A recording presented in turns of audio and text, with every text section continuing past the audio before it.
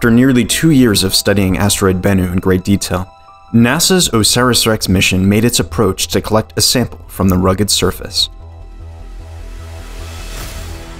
The spacecraft steered itself down to the surface of the Nightingale crater, dodging hazards on its approach.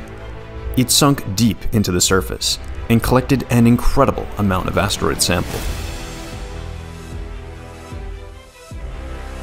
OSIRIS-REx backed away from Bennu, and the team sealed up the return capsule and prepared for the long journey to Earth.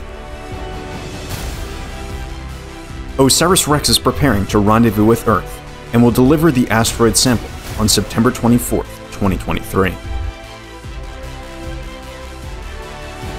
The return capsule will land in the Utah desert and will be opened and studied for years to come.